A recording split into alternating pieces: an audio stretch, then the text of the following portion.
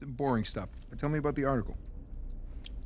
Well, it started out as this fluff piece about tourism in Bangkok, but I don't think the magazine is going to like the angle that I'm taking because everyone immediately commented about how rude the smog was, that it was like shock to the lungs.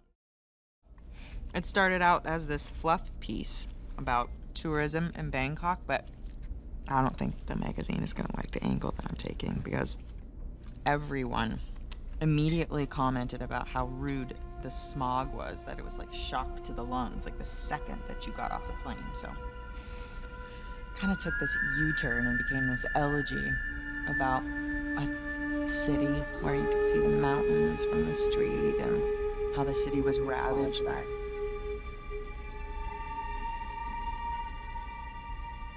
Ah! What? Where are you? I'm in here being stabbed with a fork.